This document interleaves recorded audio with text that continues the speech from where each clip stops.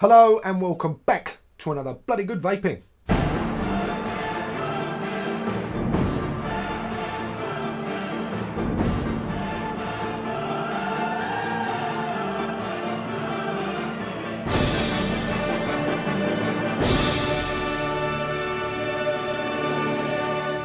So today I'm going to be taking a look at a regulated mod out of Germany, and that is the Vape Droid.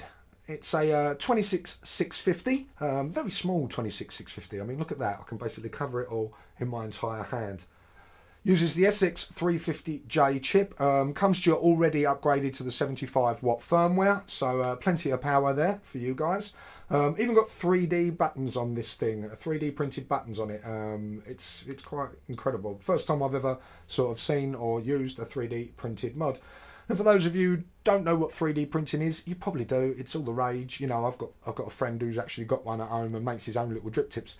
But it's like the process of making a virtual image through a 3D program, or known as a CAD file, I believe it is. And then you put that through a 3D scanner, and then that 3D scanner replicates it by putting a succession of layers and layers of materials down until it turns that virtual 3D image into an actual physical materialistic thing in your hand. Bloody amazing. It's not as simple as I've just explained it, of course, but that's pretty much the ins and outs of it. That's in sort of simple idiot Damien terms. Absolutely amazing. Can't believe it. So that's crazy. He's made quite a succession of these. This is sort of his latest model. He's made some in the past with like dual 18650, dual 26650s, using DNA 40 chips, using SX350 chips, and using a different sort of material. Now he's sort of come up with a new material which is called dark matter. It's actually got the pigment in the base powder, so it will come out as this sort of nice colour. It will protect it over time, and also doesn't need to be dyed afterwards, so the colour's all the way through. Also apparently it's a bit more cost effective for him to do it this way, and by making the buttons this way, so he doesn't have to get the buttons milled or use Mytech switches, which people are finding a bit boring now. So as he's able to keep the cost down for himself, he's able to keep the cost down for us. So that's a win-win for everybody, really. We've got a very tube sort of style black 510 deck on the top with a self-adjusting brass spring-loaded 510 battery compartment on the back, held in by heavy duty magnets as well. You get that nice snap over the top of your battery. Won't come off, won't go anywhere, no rattle. Really nice indeed. And yeah, it's SX350J. You've got your buttons on the front as well, no tilting, so that's cool. Take a little blast now.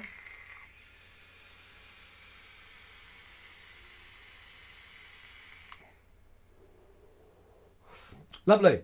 Before I get into any more details about it, what I think about it, price, where to get it from, etc, etc, etc, let's pop down at the table now, let's have a look at it up close, and then we'll come back and give it a bloody good vaping. Stay safe.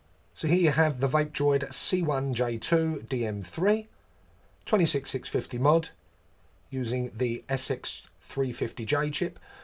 These come to you already upgraded to the 75 watt firmware. Full 3D printed mod, even down to the buttons.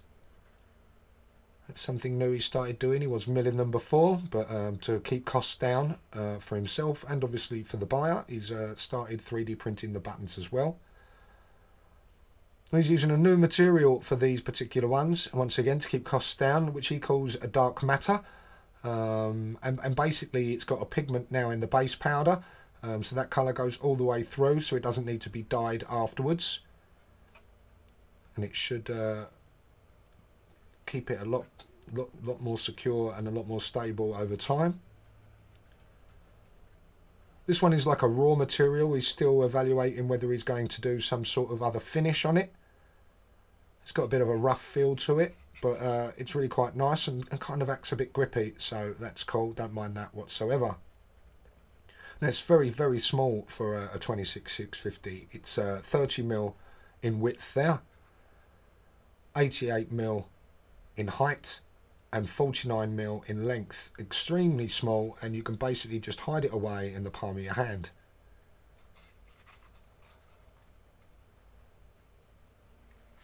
Probably one of the smallest 26650s I've seen, smaller than the majority of 18650 mods that are out as well at the moment.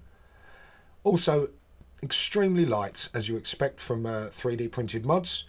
extremely light, so very good for going out and about, very pocket friendly. Just don't forget you've got it. It's that light.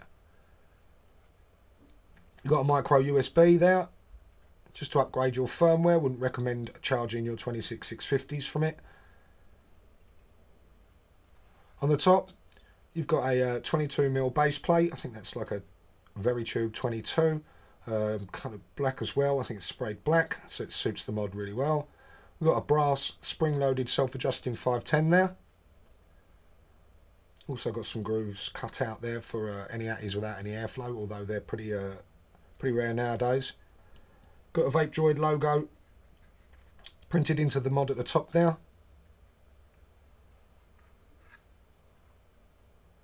Just a nice flat surface for putting the mod down on the bottom. Your battery compartment on the back, held in by some very, very firm magnets. You've even got these cutouts here, which acts basically as your grip to take off the back plate. And also, if you're unfortunate to get a battery that vents, so you've got plenty of venting there. If you don't like seeing the batteries come through your mod like so, I'm not really bothered. But yeah, you can always get some black wraps and give it that proper all black look. Removing that, as you can see, those big chunky magnets on there. Gives a lovely snap, not coming off, not going anywhere, very secure. Don't have to worry about those. The battery's got no rattle or any movement anyway. And it's almost like sealing a battery's coffin. Good choice of words. But we have venting. So. Battery's really nice and easy to remove. Very simple to get in and out. You've even got your plus and minus signs in there, just in case you get a little bit confused.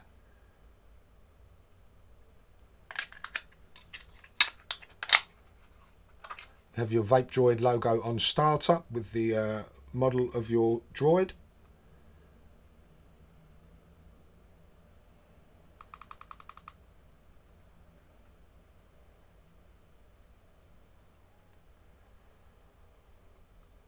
We've got some movement on that fire button, just a little bit.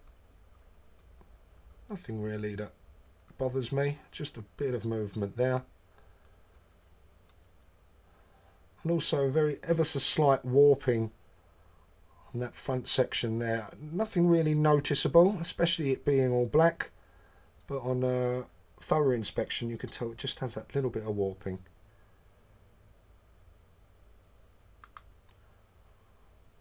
But all in all, yeah, lovely little device. Love the size of it. Love the weight of it as well. It's a really good going out and about mod. You know, I'll take this out with me, shove it in my top pocket, and yeah, it doesn't even feel like you've got a mod on you. It's outstanding. Little latty on the top.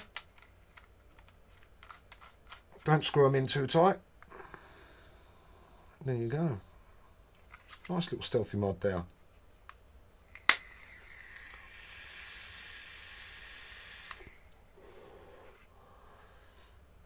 So there you have your Vape Droid C1J2 DM3. So there you have your Vape Droid. Cool little thing. I mean, 26650 at this size is just great. You know, smaller than most 18650s, and the weight of it is absolutely brilliant. You know, the look of it's pretty cool as well. Very sci-fi. You know, obviously a big fan of Star Wars. The mod maker Eamon, having the sort of Vape Droid look. It's got that very sort of robotic droid sort of inspired look with it. You know, even gone for the Darth Vader sort of dark black, which is great. You know, it's a cool, gimmicky, quirky little device. SXJ 350 chip, you know, no complaints there. You've got 75 watts out of the box, which is going to suit the majority of you. You know, we were sick and tired of 40, so you've got that 75 watt. You know, all your 22mm Atties are going to look really nice and cool on it because you've got that 22mm deck on the top. That little catch at the back with the magnets, I think is great. It doesn't move anywhere. It doesn't go. There's no wobbling or rattle or anything like that. So that's pretty cool as well. And And another thing, which is I like the idea of it. I mean, apart from the fact of its weight and size and being a completely pocket-friendly, out and about mod, you know, so you're going to the pub or somewhere like that, is I don't feel scared to knock this over or drop this. I mean, obviously, I'm not going to drop it out of the top story or the top flight of my stairs or things like that. But I mean, I'm knocking over mods left, right, and centre, especially my stab wood mods, and you know they always get like little dings in it or a little notch or something like that. And this just feels like it could take. You can take it. I mean, it's quite bouncy, it's quite soft, it's quite springy. So you could probably, you know, have a few drinks out of the pub with this, knock it off the table, and you're going to be all right, you know. And those heavy-duty magnets will probably still hold on for you. You know, don't quote me on it, don't test it, but it feels like, you know, you're not too scared to drop this or knock it about or anything like that. It's built really well.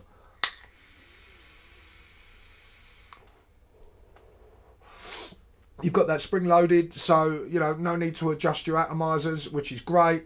You know you've got, it's all black. I mean the finish on it is really nice. It's got that sort of like a rough finish on it, which feels like a good grip on the hand as well. I do know he's trying to find a certain finish at the moment to give it more of a shine to it. This is the raw materials that he uses. And I do know he's trying to find something to aid it to be even more water resistant, you know. But yeah, it's a good finish on it. I like it being a little bit rough, said the vicar to the actress. But yeah, it feels good in the hand, said the vicar to the actress again. Jesus, coming out of all the innuendos today. I do like the buttons on it. I do like it being the same colour as the mod itself, that all black sort of design, which is really nice. I mean, compared to some of his previous work where he's used Mitex and things like that, which people are getting a bit bored of now, it's nice to see him making his own buttons and even 3D printing them so they match the style of the mod. That's really good as well. So yeah, I mean, all in all, I like it. I really do like it. It's my first 3D printed mod, and you know, I was a bit at first, you know, when I've seen them about, I'm like, oh no, it's not stab wood, is it? But yeah, it's pretty cool. You know, it's definitely for me my out and about mod. If I'm going shopping, if I'm taking the kids out, if I'm doing anything like that that I don't really want to put, say, a Geppetto or something of stab wood nature in my pocket when I'm bloody leaning over and things like that, and it drops out. I mean, dozens of times that happens. This is that sort of mod that I want to take out with me because, you know, it feels like it could sort of take a little tumble. It's very light and it would fit in probably every single pocket you've got, unless you've got them little Nancy pockets in them hipster jeans. But still, you know, you could palm it off for something else, you know what I'm saying? But yeah, so, you know, very impressed with it, and the size on it and weight is just great. It really is great. Now the price on these ones, this particular one, because they do have different kind of styles of this version. You know, they've got one with milled buttons and different finishes and things like that. But this one, the DM3, is 249 euros, I believe. So it's around 220 quid. Now, I don't know the ins and outs and prices and costs of what this 3D printing entails. So I don't know, you know, but for me as a mod, you know, and used to spending a lot of money on my mods, I mean, double that, sometimes even triple that, I think for a mod that I'm going to use solidly when I'm out and about, I think that's a great price, and I really do, because, you know, like I said, I'm not too scared to take this out and about, even if I was going to have a few drinks. Say I would a £500-600 Geppetto or something like that, you know. So 249 euros, I think is a good price. You've got your SX350J chip. It's a 26650. It's small, it's compact, it's very well built, and it looks cool as well. So for me, I think that's a good price. He's got other versions of it. One of them that's a little bit more expensive as well. I think that's a different material used. I think that's glass he actually uses, and I think that's about 349 euros. And that's got the milled buttons as well. But as I said, he's trying to, this one here I think was made so that he could keep his costs down and therefore charging less from what his previous models were. So yeah, 249 euros. To me, I think that's a good price, but I spend a lot of money on mods. It might not be for you, but personally, worth every penny. Now he does have a few groups and a website as well, so if you don't mind the Facebook thing, he does have a group, which I'll put the link in the description. He also has a like page as well, like a business page, where he does announce his lists also, so you don't necessarily have to be a member of his group. You can see that he does lists on his like page as well, which is really nice. And also a website, so you can go and have a look at all the previous versions of the Droid he's done, plus this model as well, and have a little look over his website. You can see all the prices there. I'll put that link in the description as well. So, you know, I do recommend it. I do think it's a really nice mod. It's good looking. It's a very good size, great for taking out and about, you know, 26,650 as well. So if you're vaping the same sort of style as I do, around 20 watts, at sort of like, well, I've got on this, I've got 25 watts on a 0.52 ohm coil, and it's going to last me all today and all tomorrow, you know. But you know, it's a great device with a big chunky battery in it, very compact and small and stealth-like. So I do recommend it. It's great. So there you have the Vape Droid C1J2DM3. It's a bit of a fucking name, isn't it? Oh yeah, 26650 SX350J with a 75 watt capability on it, 22mm spring-loaded self-adjusting brass 510. 3D printed with a really nice sort of coating on it, a bit nice and rough on there. Yeah, what more do you want? It's a lovely little device. So thank you very much for watching this review, and I will see you on the next one. Stay safe.